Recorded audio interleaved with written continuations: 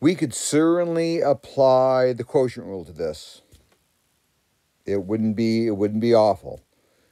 But I also would like to show you that I'd like to show you this. This is something, because we're going to do the first and second derivative of this question, notice. Sometimes what we can do, and this is a problem where I would do this.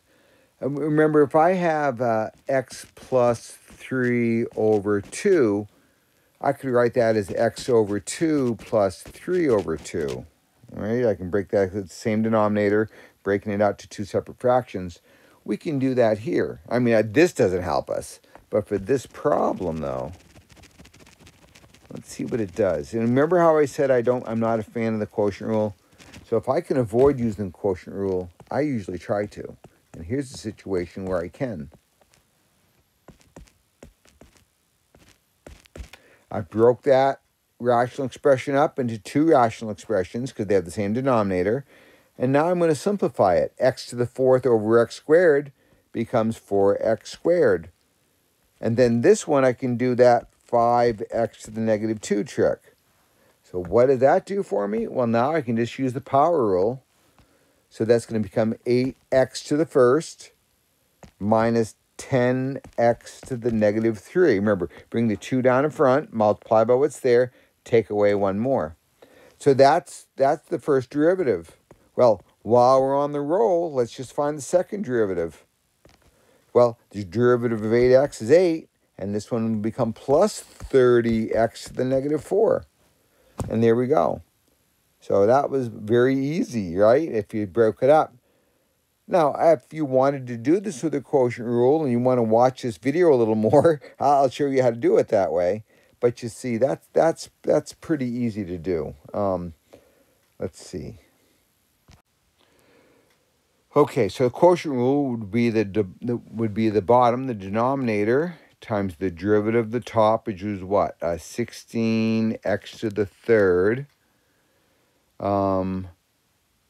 plus the numerator, or minus the numerator. See, I almost made that mistake.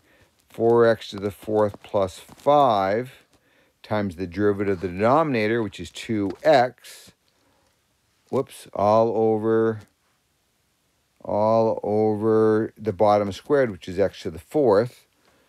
Okay, that works. Certainly have to clean that up a little bit, though. Let's see here.